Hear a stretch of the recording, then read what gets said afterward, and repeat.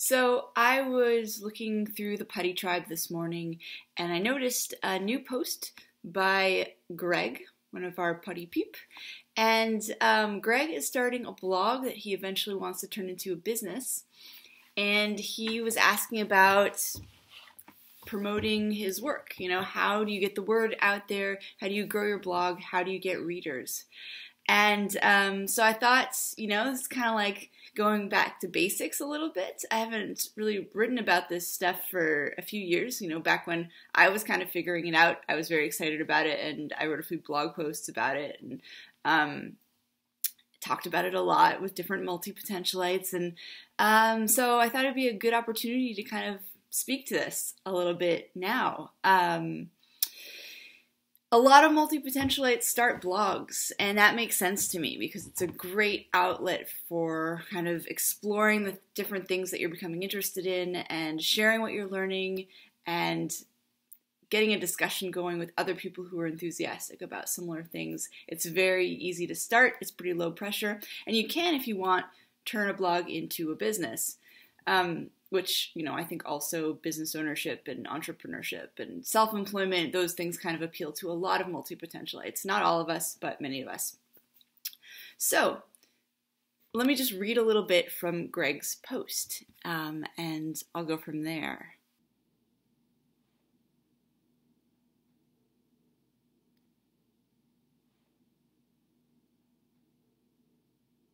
Okay, so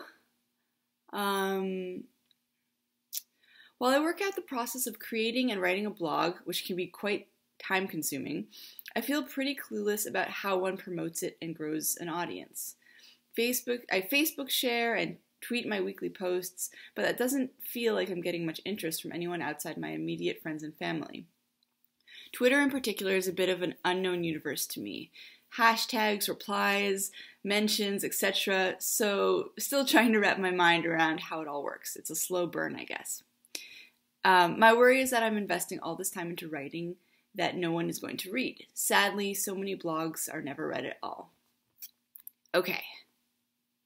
And then he asks, so anyone out there anyone out there who knows more about gaining readership and successful blogging, any advice or strategy would be greatly appreciated. Okay, Greg. So a few thoughts. I think there are really three components here. So the first is content. You got to be writing things that people care about, things that, are good, that help people's lives, and a lot of this comes with time. And so part of the blogging thing is not just about growing an audience, it's also about developing your writing skills and learning what people care about and how to speak to people and how to make people feel. So part of it is just kind of getting better at that, but that alone is not enough, right, as you mentioned. So the second component here is reaching out to the people who have already shown interest. So the first few people who comment, who email you, who interact with you on social media, treat those people really well. Reply to them, make them feel really special, help them in any way that you can. Once you get bigger, once your site grows, you're not going to be able to do that with everyone. And so really cherish this time and really help people as much as you can. And those people will become hardcore fans. Not all of them, but some of them will. And then they'll tell their friends about your work, and things kind of go from there. And along with this, so your email and newsletters are super, super important. I mean, everyone says this, but it just cannot be underemphasized. So what I used to do, and I still do to some degree, but it gets harder as you get busier. And I think it's really, really especially important at the beginning. So what I used to do is I would write 2 blog posts a week and a newsletter that would be kind of my unfiltered thoughts on whatever random topic. Usually it was somewhat related to multi-potentiality, but it could have been about, mental health stuff or creativity, work, all of these kinds of things that I tend to write and think about. And I would just kind of sit down and write a newsletter as though I'm writing an email to a friend. And people loved that. And I would encourage people to hit reply, and then I would interact with them one-on-one and send emails. And like I said, unfortunately, I don't have the time to do this as much anymore, but it's a really great way to kind of bring the audience that you do have to life, to get them more engaged, and those become like the early like super fans, and they'll go out and they'll tell people about your site and about your community. So yeah, I would encourage you not just to be like, I want a bigger audience, but to really foster the relationships that are already there, the people who are already interested in your work.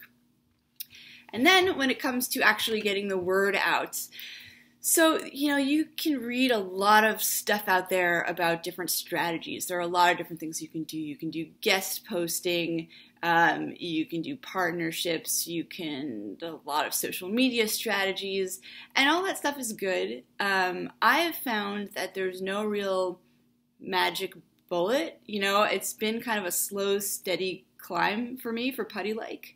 I've done interviews here and there, I've done guest posts here and there, I've consistently shared on Facebook and Twitter and sometimes Instagram, but I didn't do anything crazy there. One of the strategies that I like when you're just getting started, this is kind of like an old strategy, but I feel like it still works.